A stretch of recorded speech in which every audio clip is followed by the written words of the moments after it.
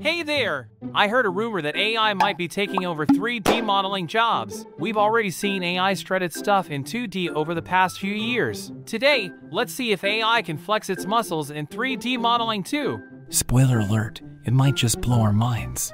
Let's tackle this concept art of a robot crab. It was AI's brainchild, and trust me, trying to recreate it won't be a piece of cake.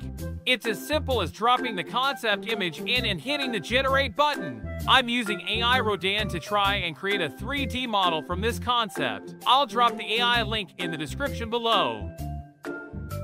Here we go! In no time at all, we have the result. The AI totally nailed that this is a crab, and the model it whipped up is actually pretty good.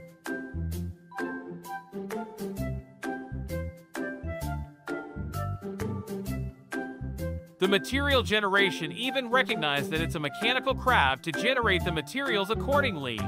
Now I'll try to generate the materials. Let's check out how it turned out.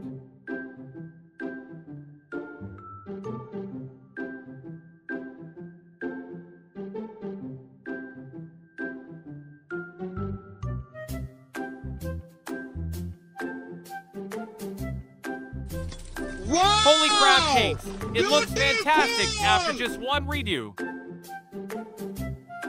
Let's toss it into Blender and see what happens.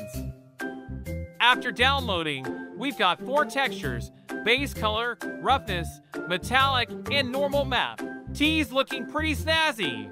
I'll give the legs a little makeover and set up a scene to see if it dazzles or just makes us do a double take.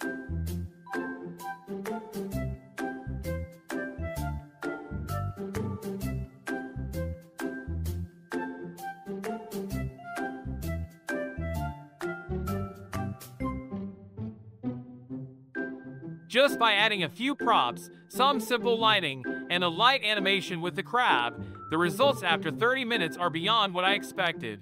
What do you think of AI modeling? Drop your thoughts below! Thanks everyone for watching the video!